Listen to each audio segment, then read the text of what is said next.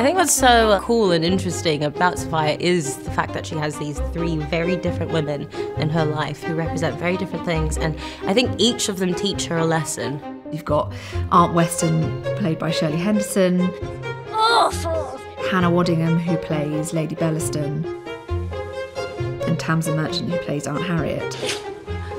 My niece, Miss Weston.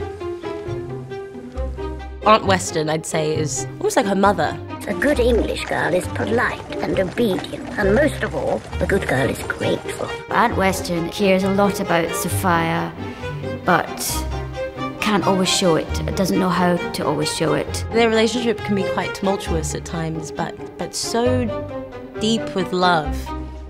Don't you want me to be happy? I want you to be rich and safe.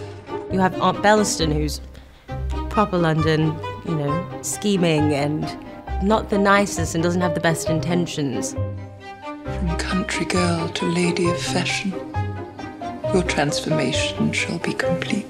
I quite like the fact that the first time you see them together is when Lady Bellaston is very much prowling around Sophia, wanting her to join society, but also wanting Sophia to feel this dominant force around her. It's all power play between her and Sophia, and even the way she dresses her, even though she is dressing her in finery, she knows that Sophia is uncomfortable, and so she's doing it more.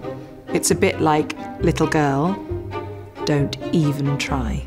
Harriet is like the romantic aunt who wants the best for Sophia, but also kind of operates in that London world. Don't tell me. A sudden fit of morality.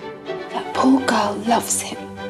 It's almost for Harriet like watching a soap opera or something, you know, seeing it all unfold and relish in all of the drama. But then I think Harriet sees the true nature of Sophia's predicament, and she actually really wants to help.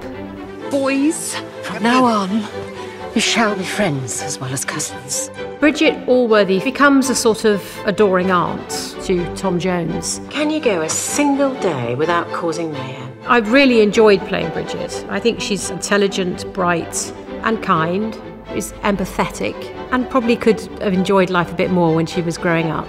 They all seem to be much happier without men in their lives, which I think is hilarious. They're really unapologetic about their choices, and that's really refreshing.